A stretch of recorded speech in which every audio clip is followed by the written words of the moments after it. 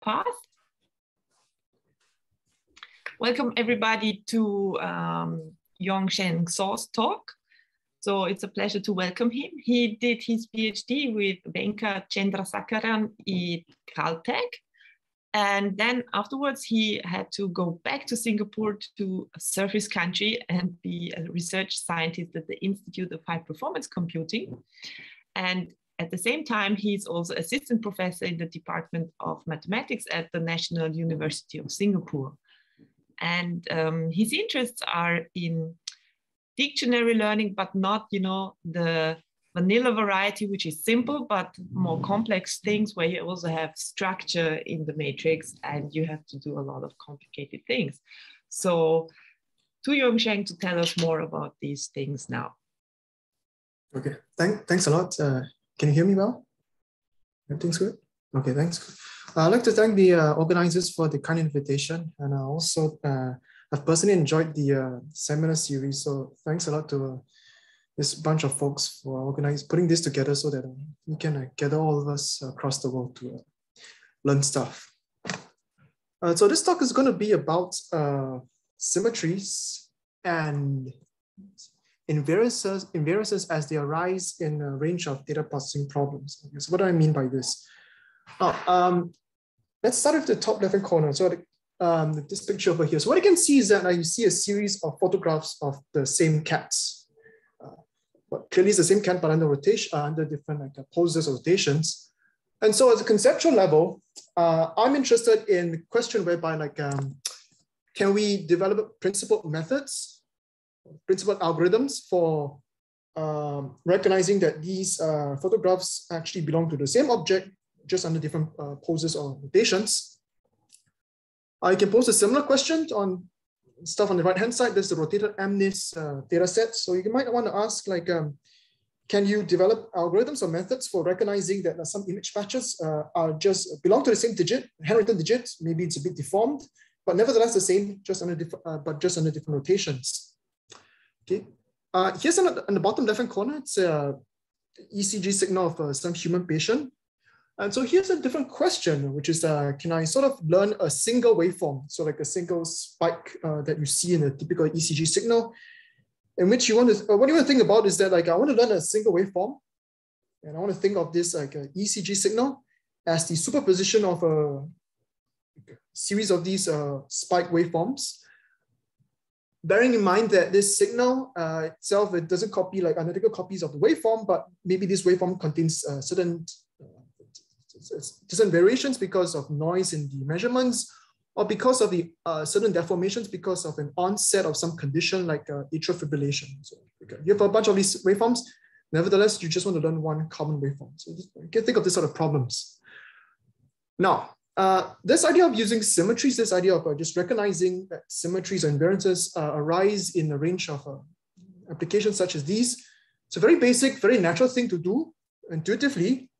But it's one that actually gains a lot of traction in a lot of problems. So just an illustration, in image processing tasks, image recognition, say, convolutional neural networks have been observed. It's known to deliver state-of-the-art performance in these sort of tasks.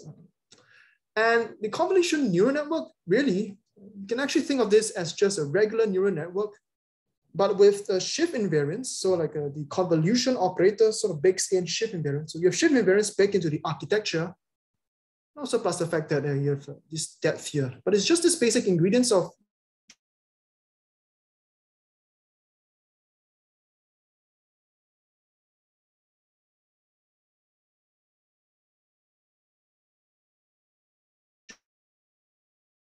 just baking in encoding or symmetries for the dictionary learning problem. So let me begin by describing what the dictionary problem is mathematically. Let's consider this. Mathematically, given some data set Y, so can you see my cursor? So given some data set Y, so when you imagine this Y is just collection of vectors in d-dimensional space that represent some sort of data, the goal is to learn some linear map, a common linear map D, such that every data Y is well approximated as dx for some sparse x. Okay, so let me reiterate. Y is the data that you are provided with. Maybe these are images, maybe these are audio signals, or maybe this are a bunch of anything that you have. This is the input that you have. The unknowns are the D and the X simultaneously. The goal is to find a common linear map D so that every Y is well approximated as dx for some sparse X. Now, the way you want to think about this is that once you learn such a linear map D and the corresponding sparse X for every data points, what this means is that your data, Y, is effectively well represented as the linear combination of just a few elements of D, a few columns of D, really. And that's because if you think about what happens when you multiply D and a sparse vector, what you're actually really doing is to pull out a few columns of D. So the interpretation is that, like, for example, this image patches on the left, what I'm saying here is that, like, every image patch here is well approximated as the linear combination, linear sum of just a few elements on the right-hand side. So the right-hand side are the columns of D. That's interpretation. Now, the reason why people study or at least work on dictionary learning is, in a sense, primarily motivated by the importance of sparse representations in a wide spread of applications. So we use sparse representations for doing data compression. We use sparse representations. They're very good for doing denoising stuff, perhaps using some sort of thresholding operator or some sort of total variation minimization. If you have some sparse prior, you can actually use that prior to do some sort of like filling of missing entries. You can also use that for also like a superposition. Sorry, what did I say this? No, super resolution, sorry. Now, underlying all these methods for doing all these problems is that they rely on the existence of some sparse representation for the data. That is, if you know what a sparse representation is, then there is a very good algorithm, perhaps one based on like, there's a very good algorithms that exploit these sparse representations to complete these tasks. So this is where dictionary learning comes in. This is where dictionary learning shines, which is in some settings, you may not have access or you don't know what a suitable sparse transformation is. And so what dictionary learning does is to say, well, hey, I have this data set. Can I learn the dictionary or its transformation so that data becomes sparse? Once I learn that transformation, then I can apply all my favorite techniques that have been developed for all these applications. And you can do all this stuff, data compression, denoising, etc. And so with that, let's think about trying to incorporate this sort of invariances or symmetries into the dictionary learning problem. Let's begin with the simplest type of symmetry invariance that you can possibly think of. And this is the shift operation. Okay, so what do I mean by shift here? So here a shift is to take this vector here, as you can see, and just perform a cyclic shift of all the entries here by one coordinate. So start with A1 to AD, perform a shift, and so it's A2 to AD, and then the A1 pops up at the back on the right-hand side. Right, so the question is, can I learn a dictionary that has this shift invariance property whereby if I have a vector A that is a column, or it's a column in this D, this linear map D, then what I also want is that all shifts of this vector to also be present in that linear map as a column in the linear map. So that's a constraint that I want. Okay, so that's the shift in. It's what I mean when I say I want to learn a dictionary that obeys shift invariance. So what you can think of is that, like, effectively what this has is that what this means is that, like, let's consider this linear map here, this cartoon over here, whereby we have this bunch of columns on the left-hand side. You think of this as a canonical set of columns. And then when we say that we want shift invariance, what it means is that we also want all shifts of these these columns to also be present. So in the second bunch of columns, I have a shift by one coordinate, the next one shift by two coordinate, and so on. And so this is the type of structure that you expect to have in the dictionary. And so what learning a dictionary that has shift invariant entails is simply to learn like just the same dictionary learning problem. You're given data Y, you want to learn linear map D and X, but with the additional constraint that D should satisfy this sort of structure that is given in this picture over here. So that's what learning a shift invariant dictionary entails. Now, It turns out, okay, so it turns out that shift invariant dictionary learning has been studied very widely. It's actually better known as convolutional dictionary learning in the literature. And that is because operations with shifts are more naturally expressed using the convolutional operator. So that's actually the name that people go by. So if anything, the official name is convolutional dictionary learning. And so there's been a widespread of work on many fronts. For example, in one front, on the application side, because this sort of shifts or convolutions are very natural for modeling signals in audio processing as well as image processing tasks, either in the temporal domain or the spatial domain. So there's one thrust to actually develop lots of applications based on convolutional dictionary learning. And then on the other hand, there's also the computational aspect, because when you have this convolutional structure, the problem becomes a bit more complicated, get sort of bigger dictionaries. And so this necessitates a different line of work developing on the computational side, how to exploit or just get around the difficulties that arise from convolutional. And then more recently, there's a bunch of work. So there's a little bit of work more recently on the analytical side. So that's coming up as well.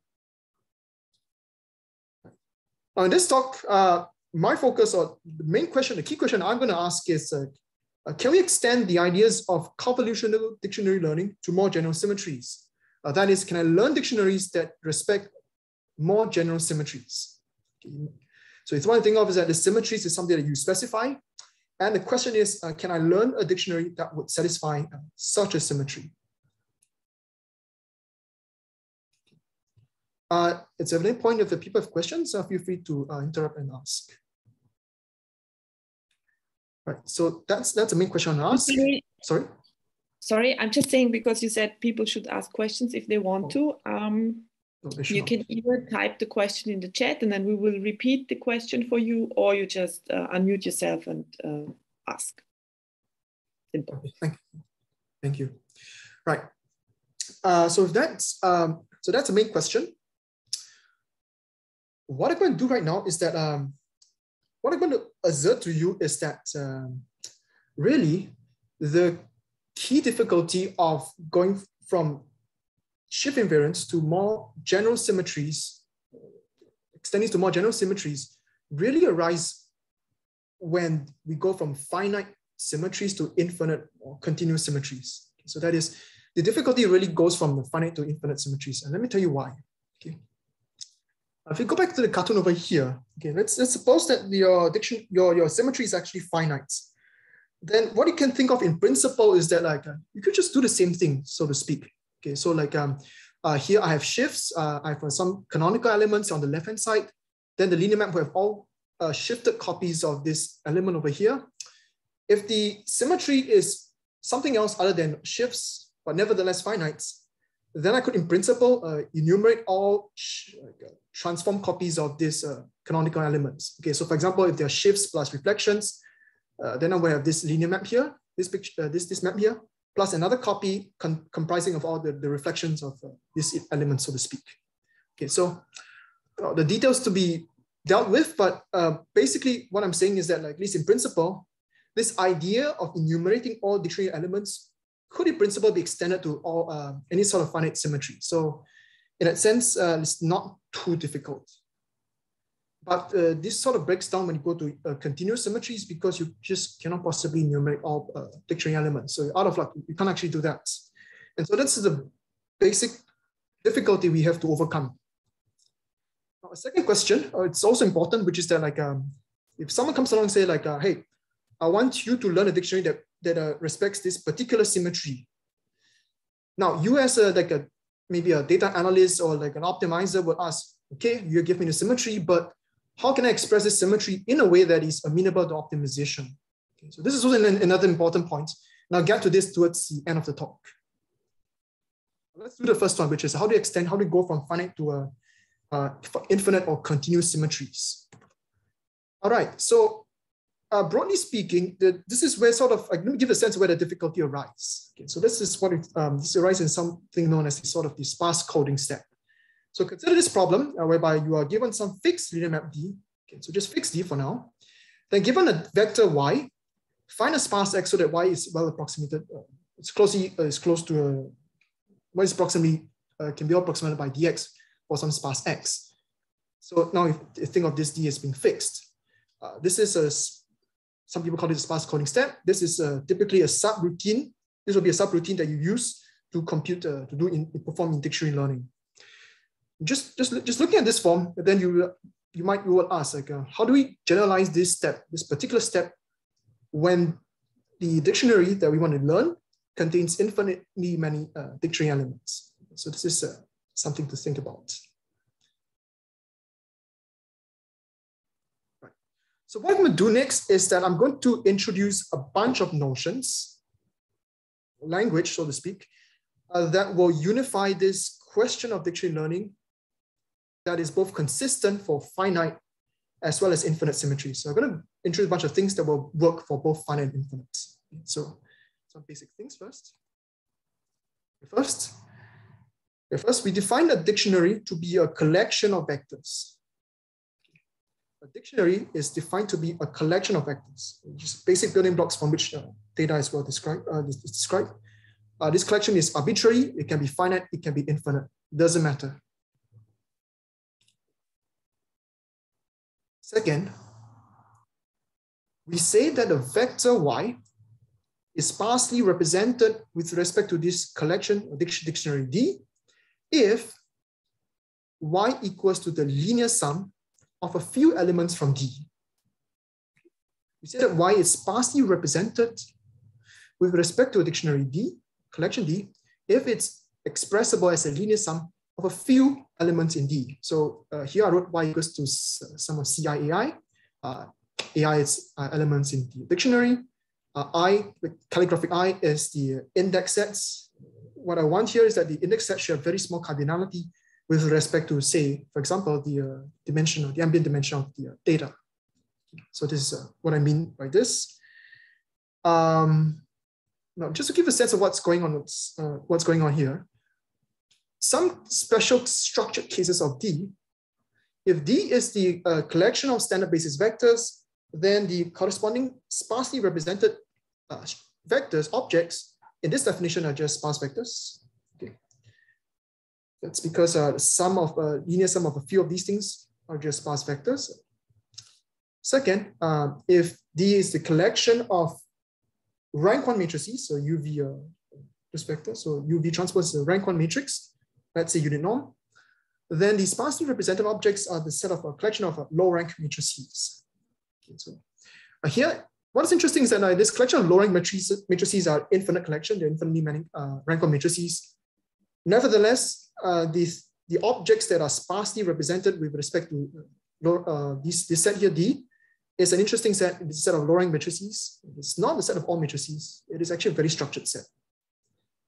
So this is so what I'm saying here. The point being that it is possible to get start with an infinite collection of vectors here, SOD, and still get very interesting objects that are sparsely represented by an infinite collection. So it's possible here. Now, with these two things in place, then the dictionary learning problem can be posed as follows, whereby we are first presented with a collection of vectors. That is our data set Y, as before. It could be your images or your audio signals, anything. The goal is to find a dictionary D, a collection D, so that every data Y is close, approximately, is close to being sparsely represented with respect to D. Okay. So the goal of dictionary learning is to learn a collection D. This D here. It could be finite, it could be infinite.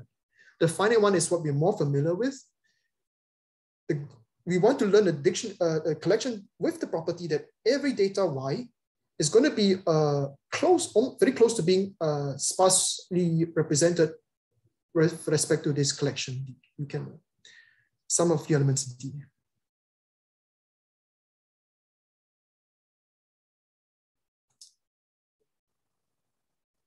Now, with that, I'm going to introduce some other assumptions here that will help us make progress into our symmetry, this dictionary learning problem with symmetries.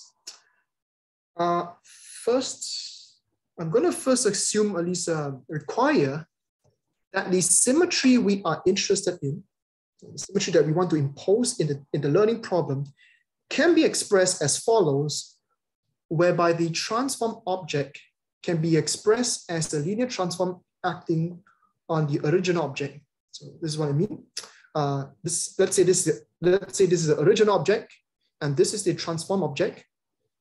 What this assumption asserts is that this transform object can always be represented as a linear transformation, so maybe some matrix, some operator acting on this object. So there's an operator or a matrix that takes this to this. Moreover, what I also want to assert is that this linear transformation should be independent of this object, meaning that if there's a transformation that takes this to this, then I would also want the same object to take this object to this object. So this is what I mean. So this is the first stipulation that I want. This is the assumption that the symmetry that we have should be expressible in this form. Linear transformation that characterizes just the transformation acting on any input object. So this is the line here. It's sort of maybe the more mathematical form. G acting on X is rho of G, some transformation acting on multiplied with X. So as example, if your symmetry are shifts, coordinate shifts, then this can be represented as a left multiplication by a circular matrix, as you see over here. So circular matrices are just matrices with this diagonal with this diagonals with some ones over here. It's like a permutation of the it's a permutation matrix, almost like a permutation matrix. If you think about what happens here, if you multiply a vector on the right hand side, then what you're effectively doing is that you pull up the bottom coordinate to the top and shift everything down by 1. Okay, so this is what the multiplying by a circular matrix does. Okay. This is the second assumption, which it's a very benign one. It concerns what is known as finite generation. Roughly speaking, what it is that we require the dictionary to be this form, just a row of G acting on A, where A belongs to this finite collection. Okay, so basically what it's saying is that there is a finite collection of canonical elements, and your dictionary are just all transform copies of these canonical elements. So AI to A1, AQ, some canonical elements, there are finitely many of them, and the dictionary is just going to be all transform copies of these finitely many canonical elements. Okay, this is just a very benign assumption. I'm just going to call this a finite generation. And so if I have such a dictionary, it's clear that it has this invariance property, and that I have an element A and D, then any transform copy, it's also automatically in this D here just by construction. Okay. So let me just, with that, let's go down to why this matters here. So this is the punchline that I want to make here at this point, which is learning a dictionary that respects symmetries really should be thought of as learning a collection, a bunch of these generators, that is A1 to AQ. Okay, so it may be that the symmetry that we care about could be something that is, for example, continuous. For example, maybe if I want this object to be inside as an atom, then I also want all rotations inside, so that the potential there could be infinitely many. Sorry, was there a question? Someone speaking?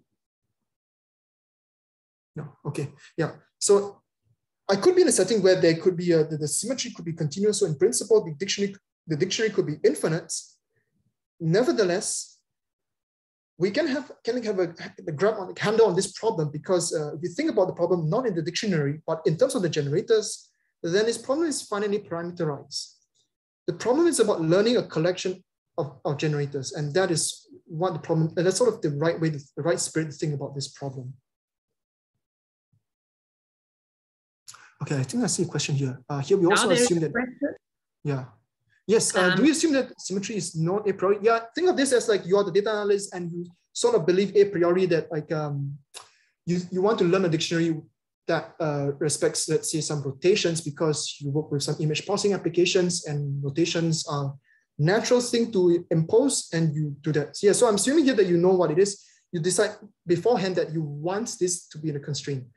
Okay, so this is the setup that I'm working with.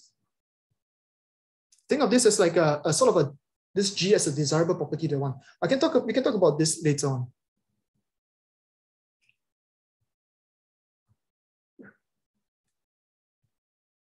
Right, so let me go back to the problem here. So earlier I mentioned that this sparse coding step was this difficult thing here.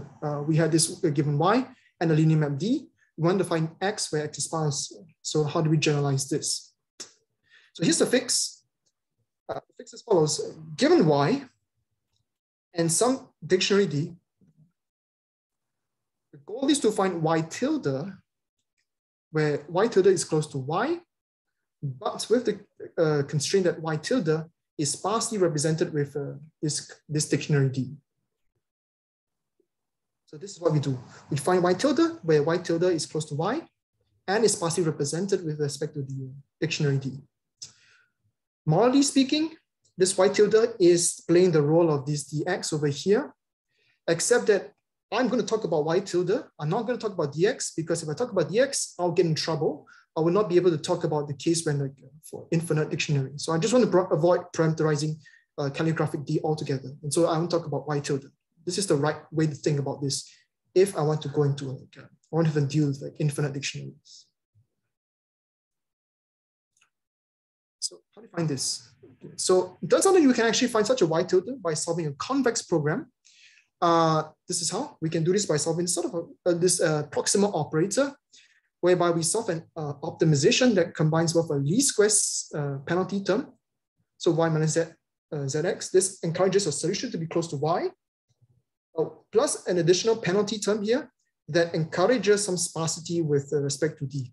So I'll explain what this norm here.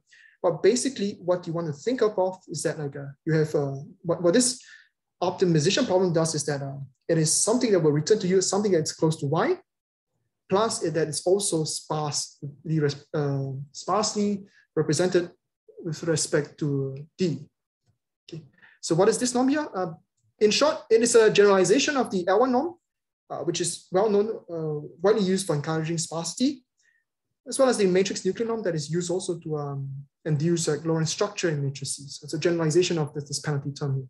So this is what this term here is and what it would do.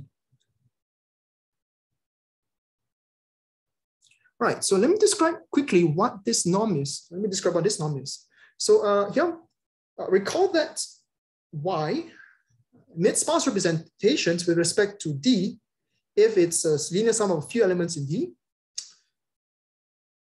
Suppose that there is a, okay, so this is definition. Given such a D, the regularizer or the convex function that is effective at inducing sparsity is given by this function over here. Now, this function is a mouthful, so let me just tell you the high-level thing you want to remember, the intuition you want to remember. This function is a norm. It's a convex norm, and the level set of this norm, or the norm ball, is the convex hull of D. So the level set of this function is the convex hull of D. So take the convex hull, that defines a level set, and with that you can define the whole norm. That is broadly speaking what this definition does. So it's known as the atomic norm. Some you can call it the gauge function or Minkowski functional for people in different communities. There is this norm.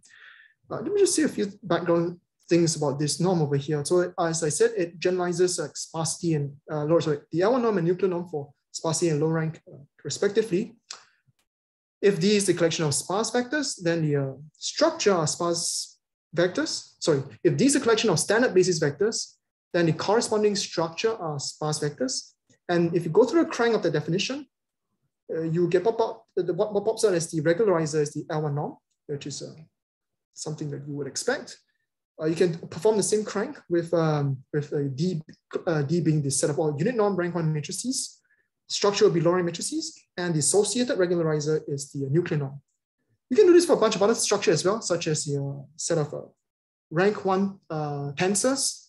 You get a tensor nuclear norm. You can do it for permutation matrices and orthogonal matrices. You get other other associated regularizers. In our setup, the regularizer that we care about is so just copy and paste the definition. The regularizer that we care about is this function over here. It is the norm that is induced by the convex hull of the dictionary element. So just a copy and paste definition. You take all dictionary elements, you take the convex hull, that is some convex set, and you define your regularizer. That's just copy and paste. Now, so with that, we can go back to our problem. We can find a y tilde by solving this. What I said, solving these proximal operator, this convex program, where this term here d is where this norm here, the penalty function here is what I have on top. Now, with that, this is all good, except that there still leaves this question, which is like, how do we implement this function in practice? So what I've described here is something that conceptually is a good idea. It is something that will be effective at finding a solution that is indeed sparsely represented with respect to d, except that like, how do I actually sort of write this or code this up for specific examples of groups? Let's say, can I code this up in MATLAB or Python? So how do I actually do this? So this is still something that's missing. So this is what we do. What I'm going to do now is to introduce like a alternative characterization of the norm, not in data space, but in linear transformation space. Okay, so then what I do now is going to give you an alternative characterization of the penalty function.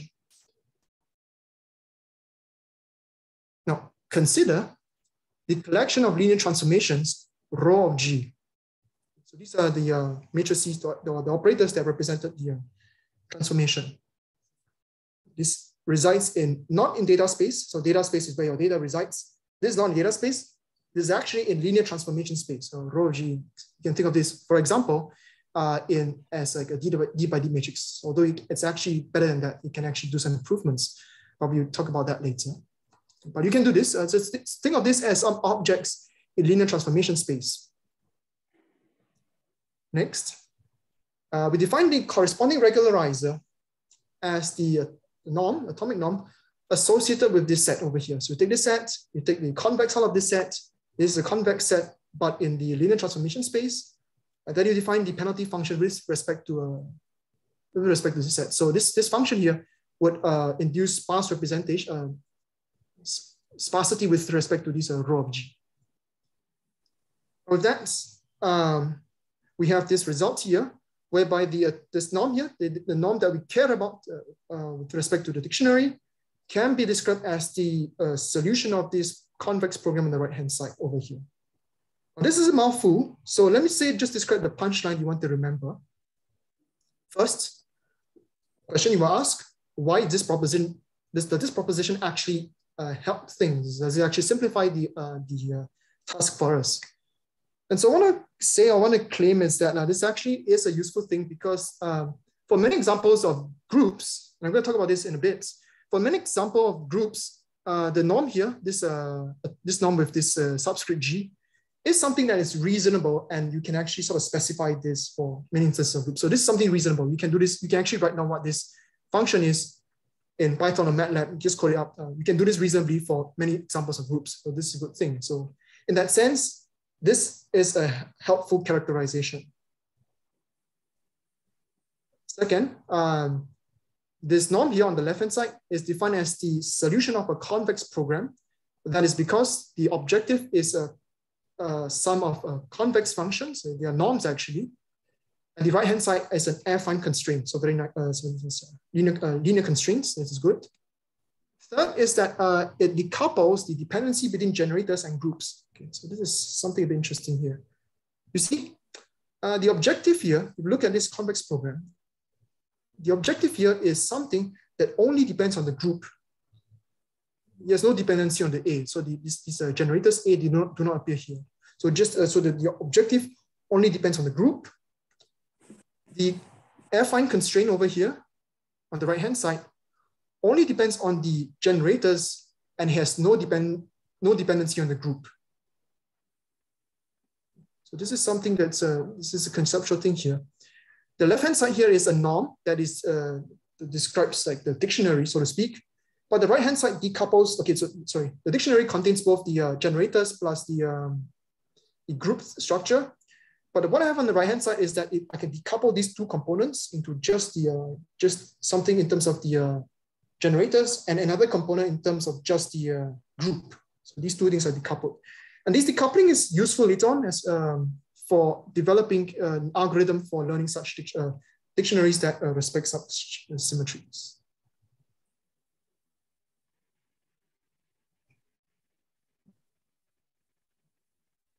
Okay, so with that, we can do our copy and paste again. We wanted to solve this problem over here. Then our original problem was in this data space, the variable z in data space.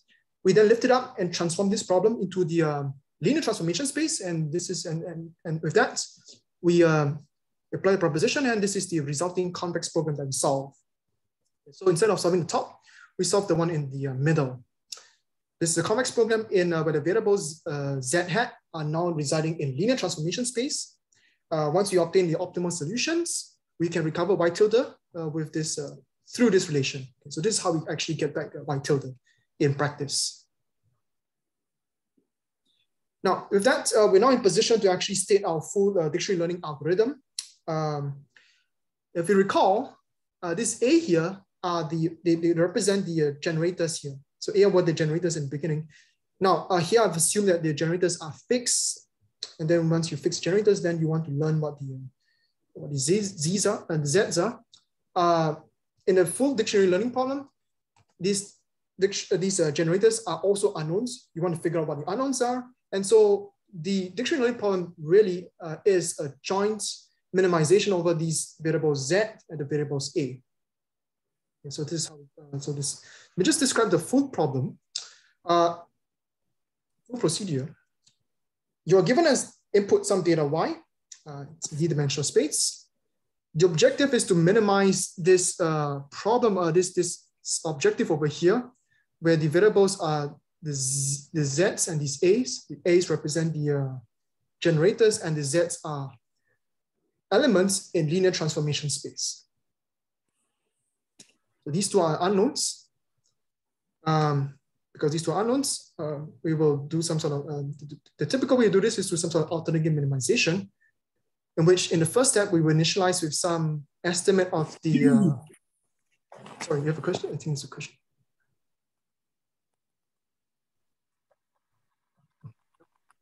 Okay, so in the first step, what we do is that we will initialize with some choice of the generators, A.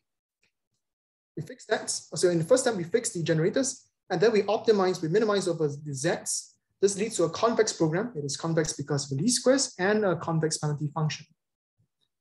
The second step, we'll do what is known as the dictionary update step. In fact, actually, it's the generator update step. We update the generators. We fix the Z's here, and we update the A.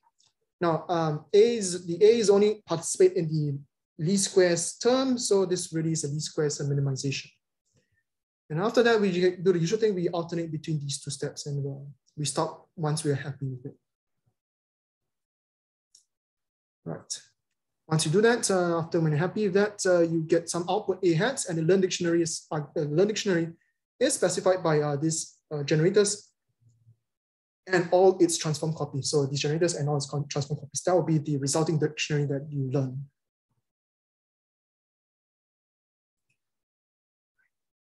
So with that, let me summarize what I've talked about. So this is a lot of stuff that's heavy going, and I admit.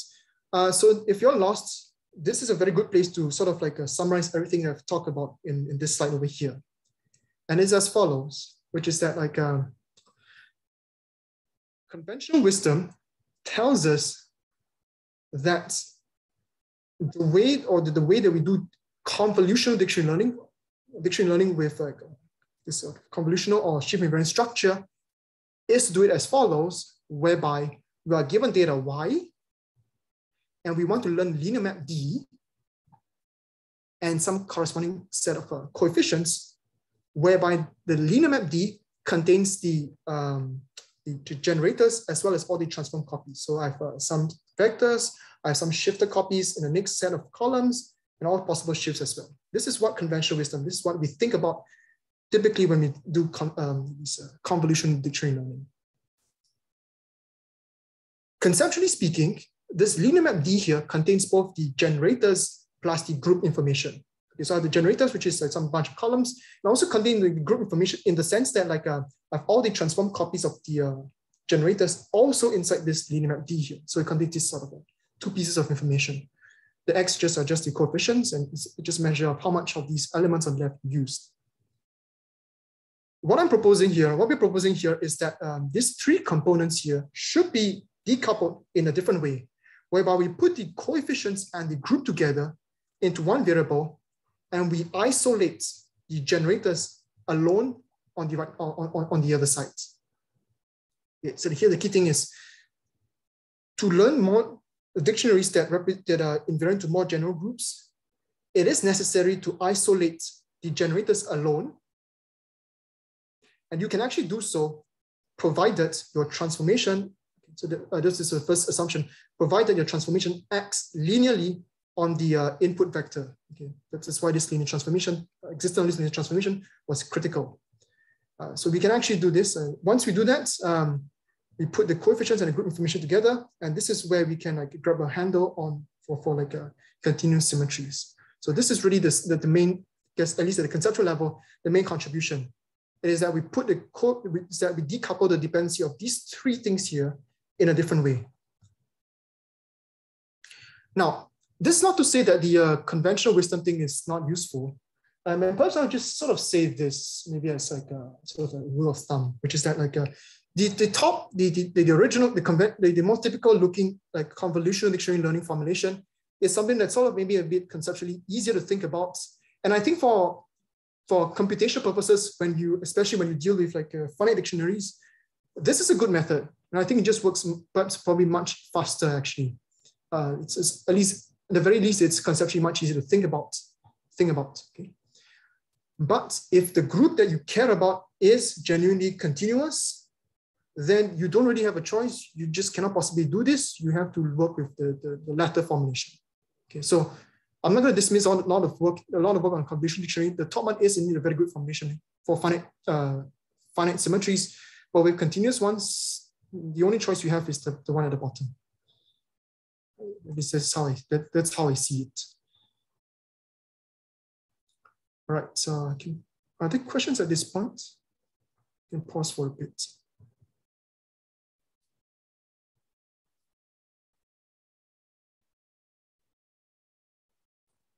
If not, let me just maybe run through some examples and I'll sort of wrap things up quickly. So some simple examples here. Trivial example, the group is the trivial group. Okay, it's not just a trivial group, the identity, but I also have to add the negation because I want sort of reflections or negations of the dictionary of the element inside here. This is a simple group where the group is just a plus minus identity matrix. The associated norm is the L1 norm. You work it out, and that simply recovers the typical regular dictionary learning. So nothing surprising here, just regular dictionary learning. Second group is the group corresponding to the set of collection of circular matrices as by multiplication. So this is another group here. If you look at this group, you can work out what the induced atomic norm, the norm. This will be a norm on the set of all circular matrices. Okay. The set of all circular matrices is a vector space. You can still end up as a circular matrix. So the associated norm here is actually this, the L1 norm. You take this absolute sum of all the entries subject to the constraint that your matrix is of this form here. So this is what happens if you say want to incorporate shift invariance, then this is the result that you get. This is the formulation you get. This actually turns out to be a restatement of the more conventional looking convolutionary dictionary learning formulation. People who work in convolutional dictionary learning are more acquainted with this latter form. And really, if one sort of tracks what happens to all these variables, then one can actually see that the top here, what I have here, is really a restatement of the bottom of here. This is a one-to-one correspondence. So actually, it's the same thing over here. This is a restatement over here. Here's a third example, which is an infinite symmetry. What I'm thinking about here is a continuous analog of shift invariant, shift symmetry. So right at the beginning, I talk about this shift over here, where like I shift like a vector by one coordinate to the, because a cyclic shift of the entries by one coordinate. I can also consider like not shifts, not by one coordinate, but by some continuum of a coordinate of a continuum from like can shift these entries by a continuum not from 0 to one coordinate, but through a continuum over here. The motivation of this of thinking about like continuous shifts is based on like sort of a certain signal processing applications, whereby like let's say you have a bunch of signal here. In some applications where the signal that you care about is actually like truly continuous, but what you have are just like a finite observations over at regular intervals over here. So the underlying signal is really, well, it's actually a continuous signal, but what you actually have are just a finite observations. And so maybe what you want to ask is that can I sort of infer what the true underlying signal is from this finite set of measurements? And so this is for that reason, it is natural to think about like a continuously shift invariant symmetries. So in this setup, you can actually express such a group. You can actually express such a group within this framework. Let me just maybe mention the few key points here, which is that the group is more naturally represented in the Fourier domain, and it's in doing so, the group can be expressed as pointwise multiplication by some trigonometric polynomials. Okay, that's the first thing. It's a bunch of things that are a bit heavy going, so let me just highlight the key points over here, which is that I have an explicit representation of a group, characterization of a group. Next thing I want is like, can I also describe what the associated atomic norm or the associated regularizer? The answer is yes, I can actually do that. And it turns out that it can be expressed via a semi-definite program. This is a semi-definite program that expresses the norm associated to continuous shifts. This is going to be a mouthful, so let me just mention the main punchline here, which is that this is a semi-definite program. The constraint is a PSD and Toeplitz constraints. And why this is useful, that's because this looks a bit nasty, but actually it isn't as nasty as it appears to be. That's because we can actually, okay, so given a matrix Z, we can do projections onto the set of PSD matrices very easily. You just take the eigen decomposition, and then you knock out all the negative eigenvalues and you set it to 0. The set of all Toeplitz matrices are a subset, so projecting onto the set of Toeplitz matrices is just a linear operation. So basically, a projection onto the set of PSD matrices or the set of Toeplitz matrices are very simple operations. It turns out that you can combine these together, it's a bootstrap away, and you can specify a very simple first order method for solving these sort of semi-definite programs rather cheaply. And so the punchline here is that this program may look nasty, actually isn't as bad as you think. That's because this can be achieved by solving these two much simpler primitives. It's not as bad as it appears to be. So let me just show you some examples over here. So this is what we did for like some data over here with the ECG time series. This is some ECG time series for a patient with, I think, from the data is from PhysioNet. So what we did is the original signal. We chop it up into like a small times series of length about 200. So the data is in 200 dimensions. What we then do is to try to learn some continuously shift invariant generators over here. This is real data, so we don't actually know what is the appropriate number of generators that we should use. So I just try a bunch of possible parameters. Let's see what happens when you choose like one generator, or 3 generators, and see what we get. Okay, so these are the results that we had over here. Observe that like we get this spike waveform, and it appears in all these 3 different configurations. And so it might be a bit sort of a bit more reassuring, because it sort of tells us that like that this structure, this waveform structure, seems to be a stable conclusion or stable template that you seem to be learning, despite this problem being non-convex. So it seems okay. So in non-convex optimization, you may be worried about what kind of solutions you might be getting. What we found out is that like even with various choices of parameters, we seem to get a result that is somewhat consistent across all these initializations. So it's sort of a reassuring thing here first. Second is a different comparison between different methods over here. On the top left-hand corner is just convolutional dictionary learning. So just integer shift invariance. On the bottom right-hand corner is what we did, which is fully continuous.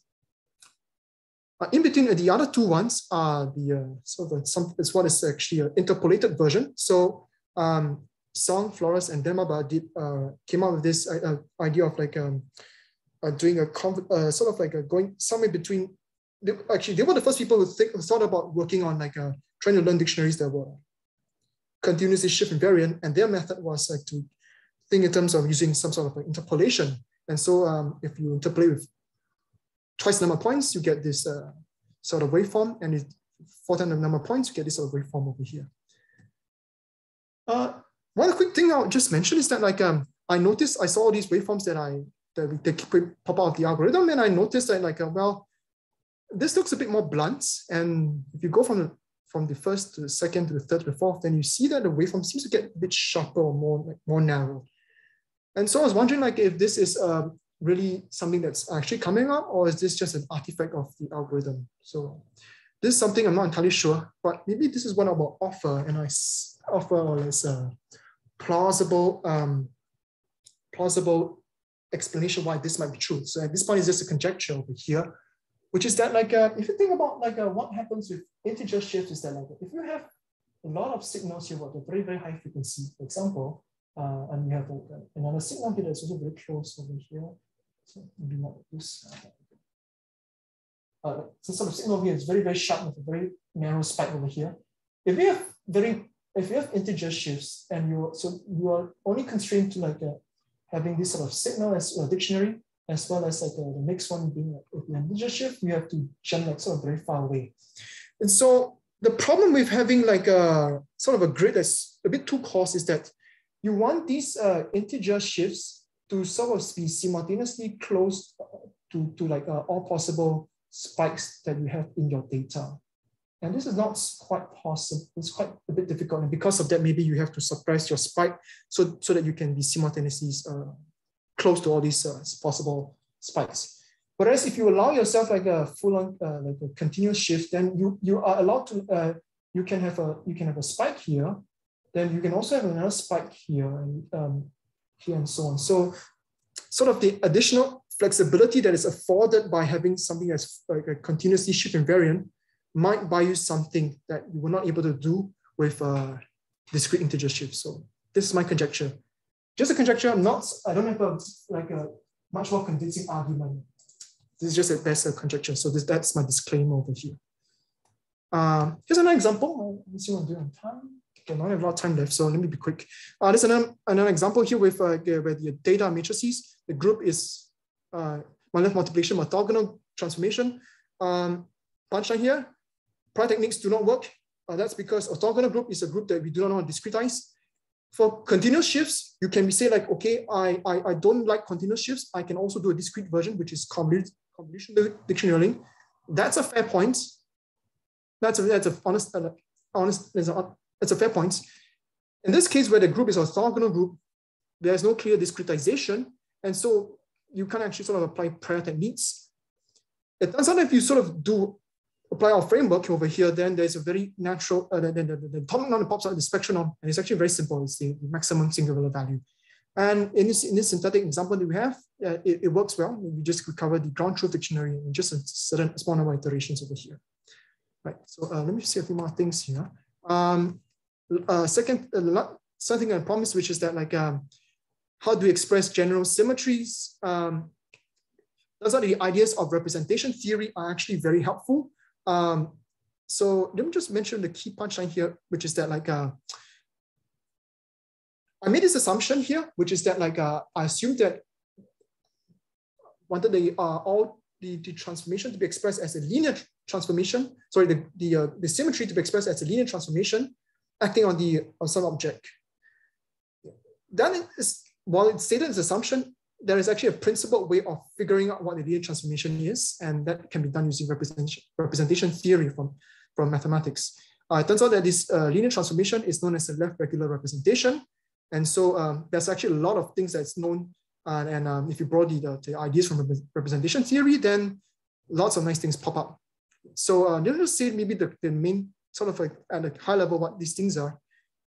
The most interesting example is when a group is compact, and the group is compact, there's a lot of nice theory that leads to nice consequences. For example, it is known that the irreducible representations are finite dimensional and countable.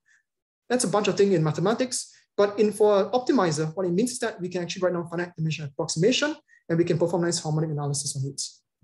Second, there's an extension of a Fourier series to these sort of functions, to do this sort of data. There's an analog of a Fourier series, something else altogether. But what is nice is that like it actually also tells us well, these Fourier coefficients are matrices, but they work very well in optimization because we still have this linearity property that is being preserved over here.